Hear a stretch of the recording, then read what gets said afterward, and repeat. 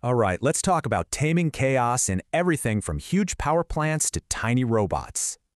So what if a controller could actually stop problems before they even happen? Well, that's the whole idea behind Active Disturbance Rejection Control, or ADRC for short. A disturbance can be anything, right? A gust of wind, a sudden power surge, you name it.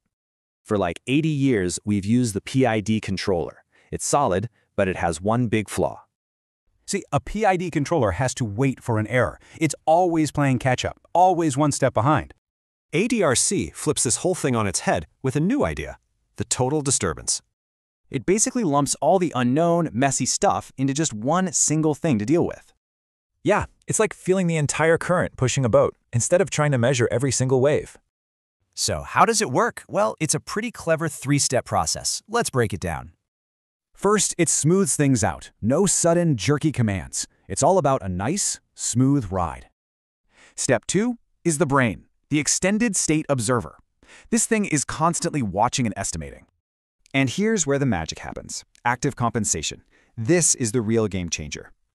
The controller figures out the perfect move to make, assuming a perfect disturbance-free world. But it also knows exactly how much junk is about to hit the system thanks to the observer. And it just subtracts it out.